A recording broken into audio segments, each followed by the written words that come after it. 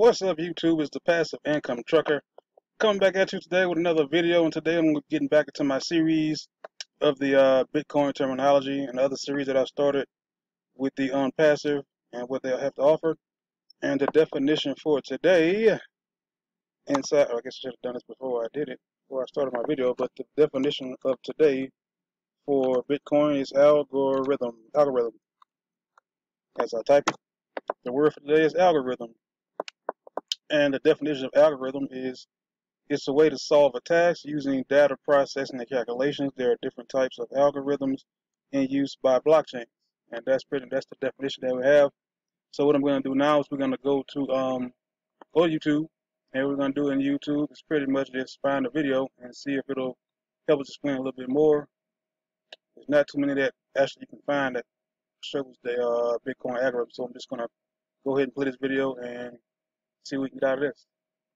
Explain how Bitcoin works under the hood to give a clearer idea of what it really means to own, send, or mine Bitcoins. First, a brief high-level overview of what Bitcoin is. At its core, Bitcoin is just a digital file that lists accounts and money like a ledger. A copy of this file is maintained on every computer in the Bitcoin network. These numbers don't represent anything in the physical world. They only have value because people are willing to trade real goods and services for a higher number next to their account and believe others will do the same. The numbers only have value because we believe they have value, just like any other fiat currency. To send money, you broadcast to the network that the amount on your account should go down and the amount on a receiver's account up. Nodes or computers in the Bitcoin network apply that transaction to their copy of the ledger and then pass on the transaction to other nodes. This, with some math-based security, is really all there is, a system that lets a group of computers maintain a ledger. And as you can see, this video was in 2013, so things may have changed a little bit since then because technology is always evolving, so that may have changed since then. So if you know anything that's a better definition than this one, just let me know, and I'll update the video. But as of now, I'm just going to go with this. Back to the video. While this may sound similar to the way a bank maintains a ledger, the fact that the ledger is maintained by a group rather than a single entity introduces a number of important differences. For one, unlike a bank where you only know about your own transactions, in Bitcoin everyone knows about everyone else's transactions.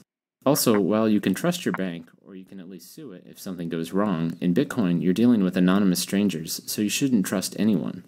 The Bitcoin system is amazingly designed so that no trust is needed. Special mathematical functions protect every aspect of the system. The rest of this video will explain in detail how Bitcoin allows such a group of strangers to manage each other's financial transactions. At a basic level, for Alice to send money to Bob, she simply broadcasts a message with the accounts and the amount. Send 5 Bitcoins from Alice to Bob. Every node that receives it will update their copy of the ledger and then pass along the transaction message. Okay, that's pretty much it. I'm not going to go through the whole video. It looks like it's 22 minutes. I'm just going to put the video down in the link below in the description if you want to watch the remainder of the video, because it looks like it's a little bit long and a little bit confusing. So for those of you that want to watch the complete video, you can just go ahead and I'll put that link in the description down below. So I'm just going to go ahead and read this definition one more time. It's probably more clear than that. The algorithm is just a way to solve a task using data processing and calculations. There are different types of algorithms in use by the blockchains. And that's pretty much it, guys. Thanks for watching the video. Don't forget to like, don't forget to comment, don't forget to subscribe, don't forget the notification bell so you don't miss my next video. And thank you for watching this video.